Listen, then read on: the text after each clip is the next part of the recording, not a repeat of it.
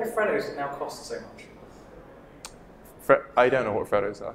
What? You grew up in the UK? I did. I don't eat sweets. I'm here in Sintra, Portugal, at the invitation of the European Central Bank, and they've invited me to come here to make a video about economics, which is a subject that I know absolutely nothing about. But fortunately, there are some people here who I've been able to ask for some help with at least the basics. It's a great question. What is economics? It's a very difficult question, I would say. You know, I think the first thing to bear in mind is there isn't one answer. And economics is appealing because it's sort of, in some broad sense, it's the study of how humans make decisions. I mean, the definition is something to do with management of limited resources. Why do I get the impression I'm in over my head here?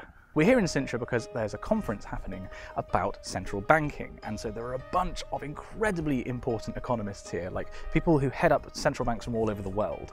But I'm not here to talk to them. I've been brought here by the ECB to talk to some PhD students who are here presenting their research to these economists. So I was brought here to have a chat with them about their theses. My name is Karin Kinnarud, and my research is in subsidies in the housing market. So my name's Jonathan, sometimes I go by Joe. I'm interested in wage setting. My name is Rong Fu. So my PhD focuses on financial economics and macroeconomics. You're from the Ukraine, you're studying the US economy in the UK. So what's the definition of globalization? I am the definition, maybe. So my name is Michel. I'm a PhD student at the University of Oxford, and my research is in macroeconomics, supply chains, and monetary policy. Now, if you're anything like me before I came here, you might think of economics as something that is practiced by banks, rather than something that is researched, like a science. There is the question, is economics a science? Which I asked the PhD students, and these were their responses. The obvious answer is, what is a science? You know, that's not not a helpful answer. Macroeconomics is, the macroeconomy isn't, probably. Yes. Is that enough of an answer? No. No. So, to give you some background on what a PhD in economics is like, what you research, I wanted to give these students a platform on my channel just to very briefly, in this video, talk about what their PhDs are about. So let's take the beginning of the sort of the financial crisis, the Great Recession in the US, UK, Europe. Suddenly unemployment goes from 5% to 10% in a few months, maybe a year. Why does that happen? I thought this would be something that macroeconomists understood really well, but one of the exciting things about the research I do is that we don't yet fully understand. My first chapter is about stock return prediction using flexible models. So that one is kind of like econometrics. So I study the mortgage interest deductibility, which is a subsidy on mortgages and borrowing. And I study what happens when the subsidy is removed. On, for example, what happens with house prices, what happens with the level of debt in the economy, and ultimately, are households better or worse off if this subsidy is removed? My second paper, which I'm going to present here, is like financial integration in a changing world. It's about like measuring financial integration and how to predict it and whether it increases or not over time. The basic question I'm trying to answer is the following. Standard models assume that if you want to produce a car, you just bring people in and they produce a car. I relax this assumption and I say if you need to produce a car, you need to produce tires, you need to produce the metal from which the car is made, you need to produce the glass for the car as well.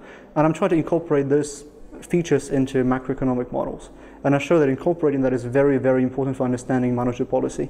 I think my research matters a lot for the average households. Like purchasing a house is one of probably the biggest financial decision or investment you make in your life. So how this mortgage market is set up, how much debt you can use to finance your mortgage or to finance your house purchase is important for most people. The question I want to answer is, why does unemployment rise so far and so fast as recessions happen? And if we want to stop this phenomena with enormous social consequences, we need to understand why it happens. And what I'm doing when I'm looking at sort of large online data sets of job postings with wages is helping to reach the root cause of why unemployment rises so much, which is something that we don't yet fully understand, even in 2018. So there's your background. All these guys are studying very different projects, and so they're going to have very different responses to the big question. The reason you're watching this video: how is the world going to change? What is coming that's going to change the world economy? Oh, that's such an easy question. If I ever knew, that would be great.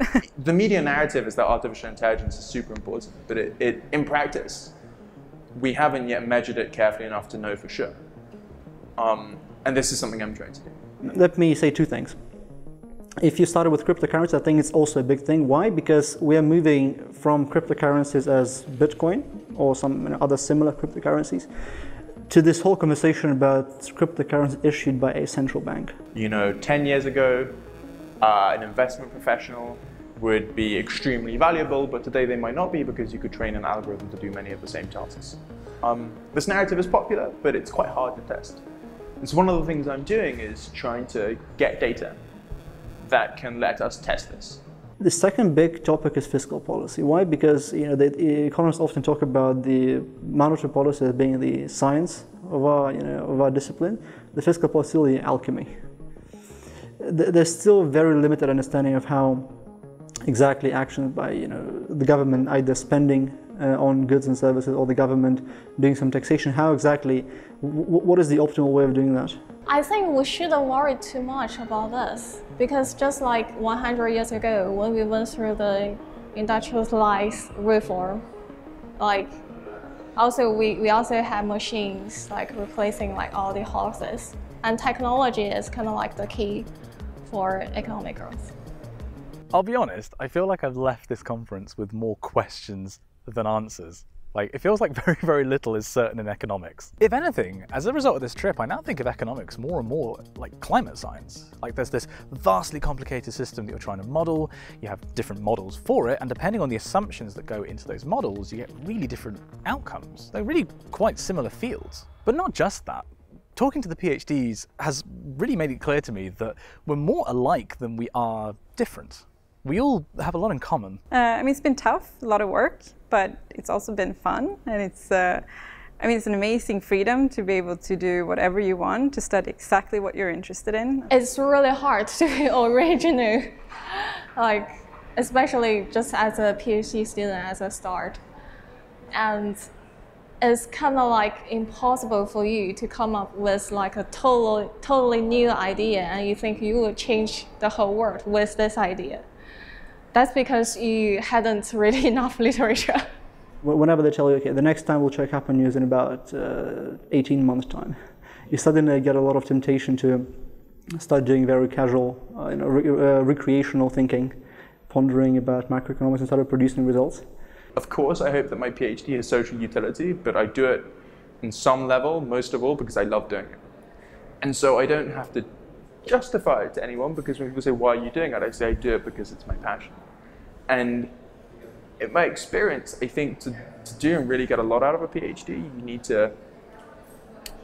to want to do it for the pure joy of it, irrespective of how much it might improve the world, because that's a very hard thing to do. And it's a very lofty and perhaps unattainable goal for research. See, it's not just me. Thanks to the ECB for inviting me to come and make this video. I would encourage you to follow them on Twitter and to check out their website, because before I came here, I didn't know anything about the ECB, what it was or what it did. And it is this really important institution for Europe, and I think it's worth learning about. So go to those links, they'll be in the description, but also come back next week, because I'm going to be posting a vlog about my time here in Sintra and all the landscapes you've seen behind and that amazing palace down there. This has been the venue for the conference, and I'm going to be doing this vlog about my couple of days here, about meeting the students, about making this video, and hopefully, more than that, getting answers to questions that you posted on social media about economics. I'm going to do my very best tomorrow to get answers to those. So make sure you subscribe to the channel so you don't miss that. If you enjoyed this video, make sure you give it a like, and thank you very much for watching. I really hope you've learned something like I have in the process of making it. Thank you for watching, and I'll see you in the next one.